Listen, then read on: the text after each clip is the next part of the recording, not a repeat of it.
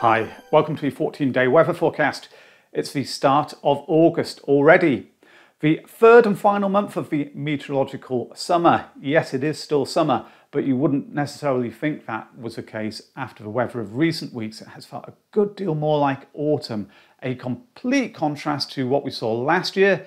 Here's a picture I took in Regent's Park, and the ground was completely parched. Temperatures had just reached 40 Celsius in the United Kingdom for the first time on record. Now, is there any sign of more summery weather returning as we go through the next 2 weeks?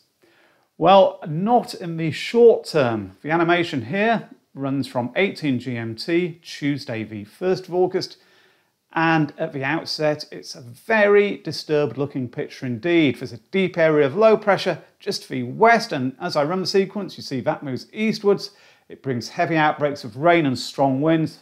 A cool northwesterly flow then moves down the country, perhaps drier for a short time. Friday, fewer showers at least in the south, but it's downhill again for the weekend, at least if you don't like cool, wet and windy conditions, because this nasty looking feature moves in from the west. It brings heavy outbreaks of rain and strong winds, and then cooler showery conditions follow it once more from the northwest. But there are some tentative signs of a change just towards the very end here. By next Wednesday, high pressure is building up from the southwest, from the Azores, and the showery conditions increasingly become restricted to the northern half of the United Kingdom. That's a long way off though. The 850 HPA temperature and jet stream sequence associated with the same computer model run, so these are temperatures at about 1500 meters above sea level. The oranges, very warm or hot at this time of year. The greens indicating cool conditions, at least at this level. So what we can see at the outset is the jet stream is making a beeline for the United Kingdom. It's shown by the mottled shaded area, and it's very strong for the time of year, further south than where it really should be. In the short term, that continues to be the case, but then towards the end of the week, what we see is the high pressure starts building up from the southwest as the jet stream migrates northwards, possibly heralding the sign of something a little bit different in the days which follow. But that is a very long way off. Now, temperatures down at the ground level, which we can expect again from the same computer model run. Maximums here on Wednesday afternoon, 20 Celsius there in central and eastern England, maybe 21 in East Anglia, a little bit cooler as you go further north and west. Disappointing for the time of the year. Moving forwards to Friday, it's still rather cool. And Sunday, nothing has really changed. If anything, temperatures perhaps a degree or so lower than they were earlier in the period. So it's cool, really, through the first week, or at least most of the first week. Rain as well, or showers. The details of the weekend are still uncertain, as I suggested. The sequence which I ran at the beginning showed very heavy rain moving across the southern half of the UK on Saturday, but the high resolution met off this UKV model seems to have that rain a little bit further south, the low pressure perhaps tracking a bit further south than the initial sequence showed. So here we've got the rain moving across southern England, southern Wales perhaps, and central counties through Saturday. There is some uncertainty about its northern extent, but showers are also likely, of course, to its north, as well as sunny spells, which have been shown there. So if you are planning some outdoor activities on Saturday, then keep up to date with these short range forecasts, because the details there are still to be firmed up. Also, it's going to be windy at times, as I've already suggested. At the start of a period there, gusts of 40 miles an hour being forecast by the Mogreps ensemble in southern parts of the UK. You can see all of the individual lines there very close together, as you would expect, a short lead time. The individual runs in the ensemble going through a very similar scenario, but then as you move forwards, they tend to spread out, and there is quite a big range from the 5th to the 7th, so through the weekend of the first week, but quite a number of them have gusts again between 30 and 40 miles an hour in southern Britain as that area of low pressure pushes in from the Atlantic. But as I've been saying, the exact track and the intensity of it is still up for grabs, but it looks like it's going to be windy again at the weekend. Rainfall. The aggregate charts for days 0 to 5 in millimetres from the ECM and GFS models both point to significant amounts in all areas. The GFS generally has higher totals on this update across Northern Ireland and central parts of Britain. Moving forwards to the 0 to 10-day charts, once again, there's quite a lot of rain around, distribution up for grabs, but most parts of the United Kingdom can expect significant amounts of rain within the 0 to 10-day period. Quite a lot of it, though, probably falling in the first week, so days 0 to 7. How do the deterministic models compare with each other as we head towards the end of the first week? Here is the GFS, Tuesday, August the 8th, and there's a northwesterly or a northerly flow moving down across the country, quite a slack airstream, but there are some signs at this point of high pressure building up from the southwest, as I've been indicating. The Canadian model, quite similar. The high pressure is probably a little bit more advanced than on the GFS, but the German icon, low pressure centered here to the northeast and quite a cool northerly flow still dominating things with high pressure further to the southwest. The European ECM also has a north or northwesterly flow moving down across the UK and high pressure there further west in the Atlantic.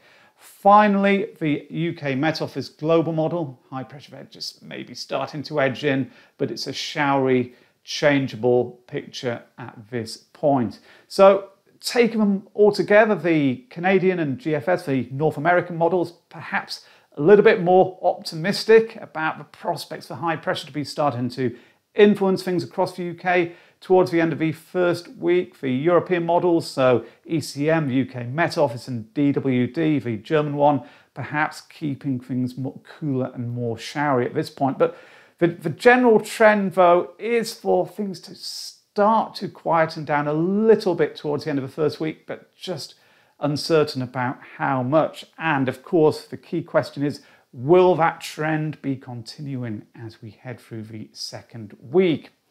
Well, as ever, at this range, it's all about trends and probabilities, definitely not the forecast specifics.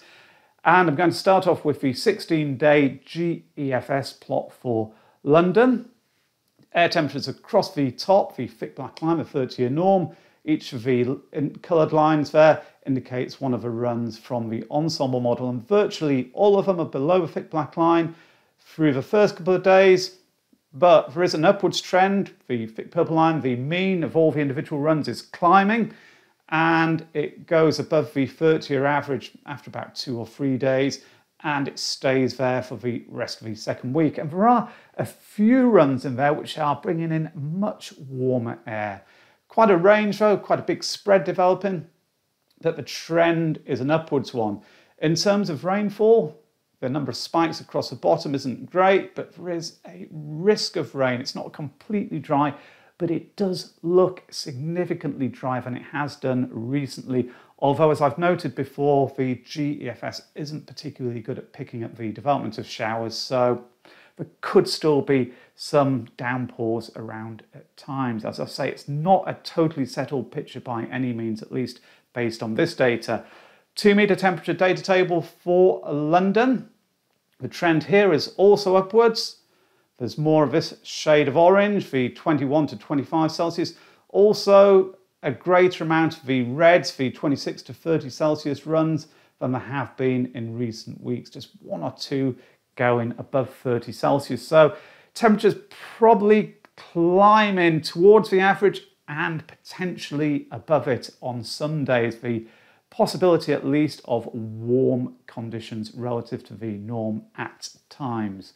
Up to Manchester, the air temperature profile very similar to the London one. Likewise with the rain risk, I think there are more spikes on this one than the London chart, but not a great deal more. Just there's more chance of rain here than in London, but it doesn't look particularly wet. The 2-metre temperature data table for Manchester follows a similar trend to the London one.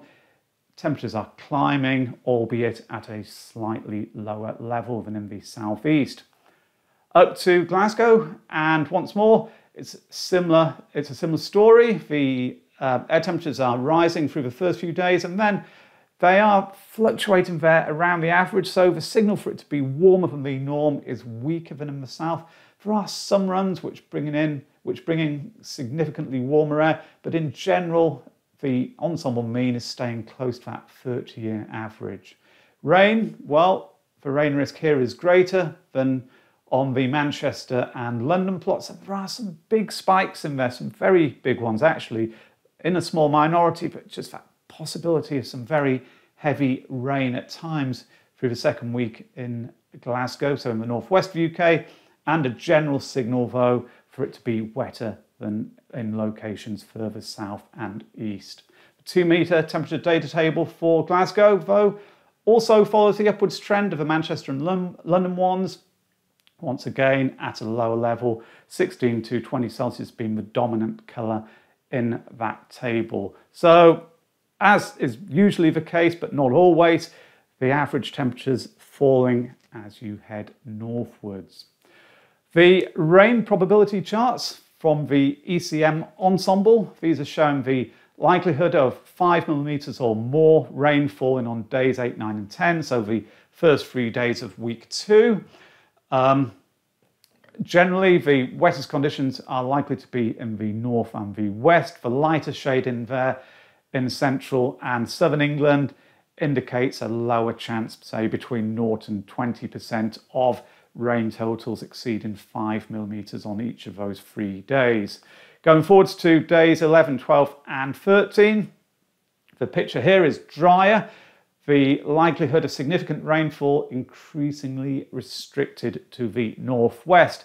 That fits in with the signal for rising temperatures and the possibility of rising pressure, which is shown here. This is the ensemble mean from the ECM, mean surface level pressure for Friday, the 11th of August. High pressure having more influence than has been the case for much of July and likely to be the case for the first week of August. So a significant change being flagged up as at least a possibility here as we go through the second week of August. High pressure building up from the Azores, perhaps becoming centred close to the southeast of the UK or over continental Europe. It would lead to a greater chance of warmer and drier periods. The GEFS shows a similar theme at the same point, high pressure building up from the southwest, so Friday the 11th of August, but a spoke in the wheels potentially, because if we go forwards to Sunday the 13th of August, pressure is already declining southwards. Indications here, again from the GEFS, of it possibly starting to turn more changeable once again. And that's really reflected in the data table showing mean surface level pressure for York, generated from the GEFS.